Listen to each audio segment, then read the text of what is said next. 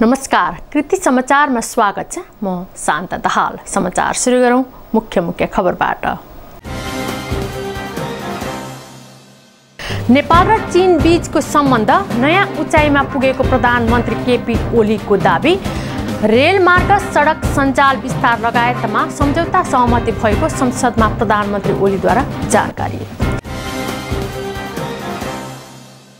कानुन न्याय तथा संसदीय मामिला मन्त्रालयद्वारा नेपालको संविधान कार्यान्वयन गर्न निर्माण गर्नुपर्ने 110 कानुनमध्ये 73 वटा कानुन निर्माण, अब 37 कानुन बनाउन बाँकी। सशस्त्र प्रहरीद्वारा सुनसरीको कोशी गाउँपालिकाबाट भन्सार छली गरेको 9.5 लाख बढीको कपडा बरामद। कपडा स्थानीय एक व्यक्तिको घरमा लुकाएर भण्डारण गरिराखिएको अवस्थामा फेला। जिल्ला अस्पताल तेह्रथुममा शल्यक्रिया गराएकी सुत्केरीको पाटेघरमा समस्या, थप उपचारको लागि हेलिकप्टर मार्फत काठमाडौँ लगियो। पूर्व पश्चिम राजमार्ग अन्तर्गत कमल गाउँपालिका 4 मा मंगलबार भएको दुर्घटनामा 1 जनाको मृत्यु, 2 जना गम्भीर घाइते। र भोजपुरमा पहिलो पटक बहिरा आवासीय आधारभूत विद्यालय सञ्चालनमा।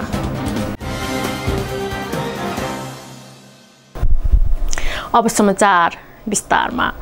प्रधानमन्त्री केपी शर्मा ओलीले नेपाल र चीन बीचको सम्बन्धलाई नयाँ उचाइमा पुर्याउने, विगतमा भएका सहमति तथा सम्झौतालाई कार्यान्वयन गर्ने लगायतका विषयमा आफ्नो चीन भ्रमण केन्द्रित रहेको बताउनु भएको छ।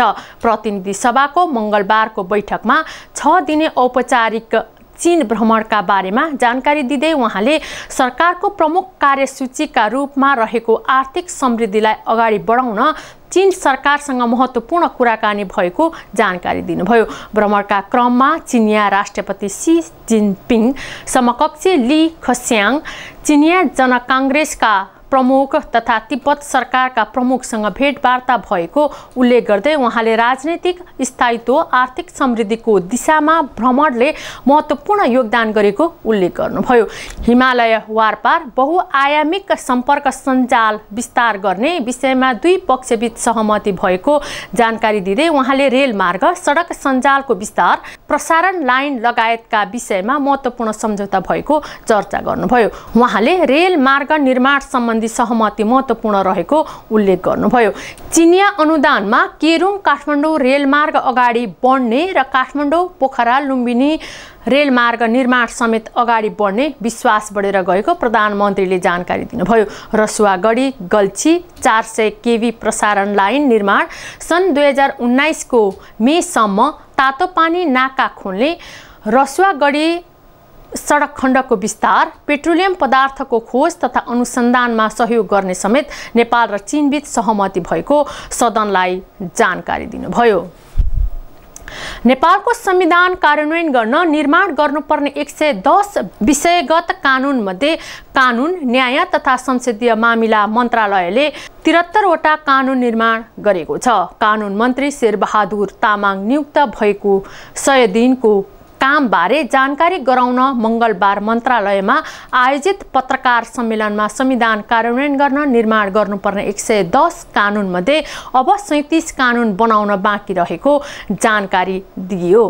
कानुन मन्त्री तामाङले संविधान कार्यान्वयन गर्न आवश्यक विभिन्न विषयगत 110 कानुन मध्ये 37 वटा कानुन मात्र बनाउन बाँकी रहेको जानकारी दिनुभयो। संविधान कार्यान्वयन गर्न आवश्यक महत्त्वपूर्ण कानुन मध्ये मौलिक हक पनि भएको उल्लेख गर्दै उहाँले मौलिक हकका 31 वटै कानुन निर्माण गर्नुपर्ने आवश्यकता नरहेको र आवश्यक कानुन संविधानले तोकिएकै समयमा निर्माण गर्ने प्रतिबद्धता व्यक्त गर्नुभयो।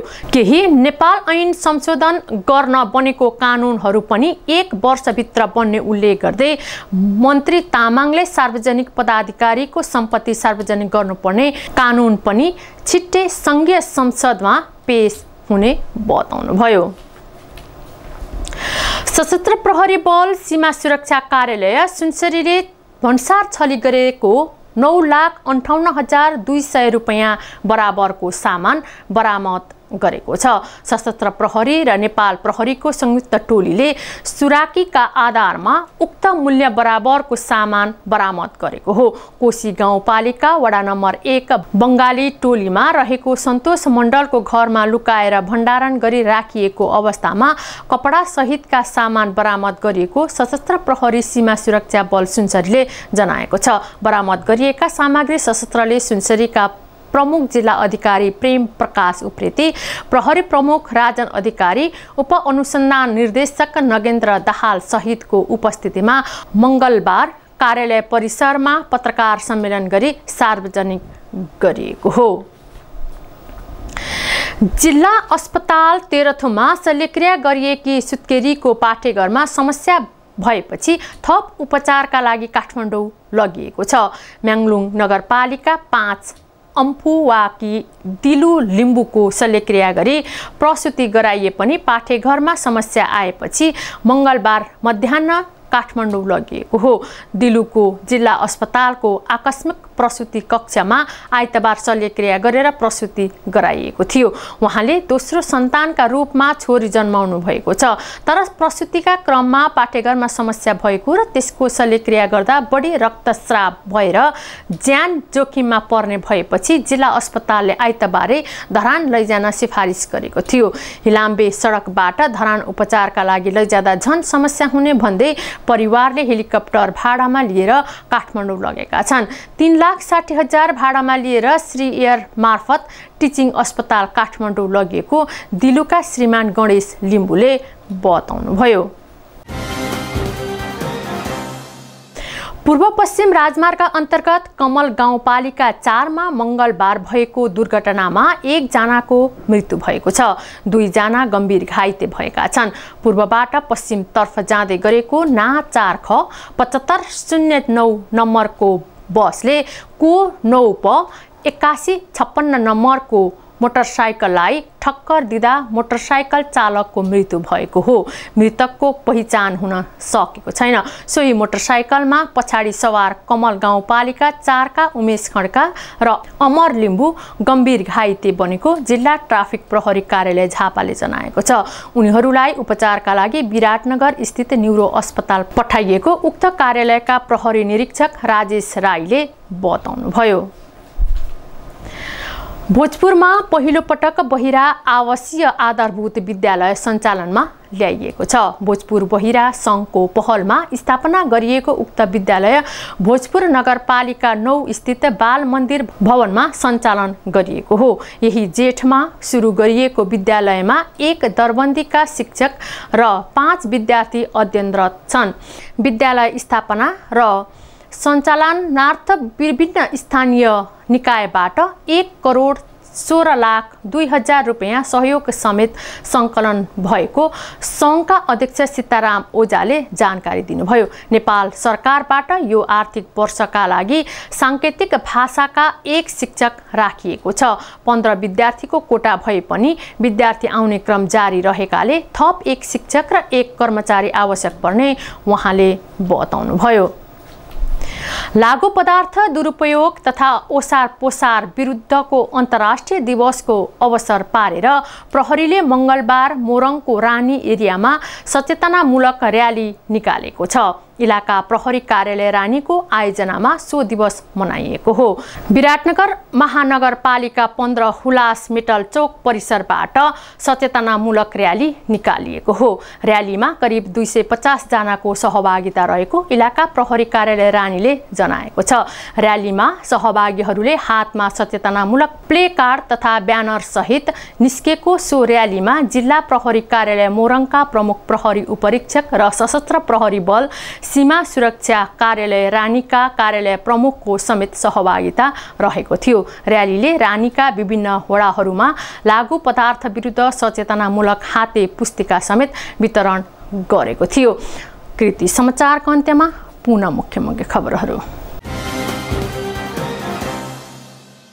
नेपाल र चीन बीचको सम्बन्ध नयाँ उचाइमा पुगेको प्रधानमन्त्री केपी ओलीको दाबी। रेलमार्ग सडक सञ्जाल विस्तार लगायतमा सम्झौता सहमति भएको संसदमा प्रधानमन्त्री ओलीद्वारा जानकारी। कानुन, न्याय तथा संसदीय मामिला मन्त्रालयद्वारा नेपालको संविधान कार्यान्वयन गर्न निर्माण गर्नुपर्ने 110 कानुनमध्ये 73 वटा कानुन निर्माण, अब 37 कानुन बनाउन बाँकी।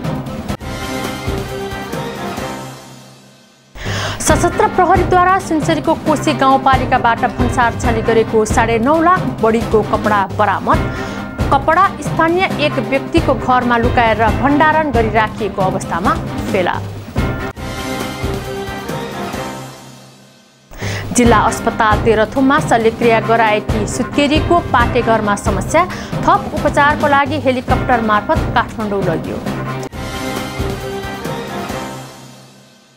पूर्व पश्चिम राजमार्ग अन्तर्गत कमल गाउँपालिका 4 मा मंगलबार भएको दुर्घटनामा 1 जनाको मृत्यु, 2 जना गम्भीर घाइते। र भोजपुरमा पहिलो पटक बहिरा आवासीय आधारभूत विद्यालय सञ्चालनमा। अब कृति टेलिभिजनलाई एन्ड्रोइड मोबाइलको प्ले स्टोरमा गई कृति टिभी डाउनलोड गरी कृति समाचार साथै कृति टेलिभिजनबाट प्रसारण हुने सम्पूर्ण कार्यक्रमहरू प्रत्यक्ष रूपमा हेर्न सक्नुहुनेछ। कृति समाचार यति नै। कृति टेलिभिजन हेर्दै गर्नुहोला। नमस्कार।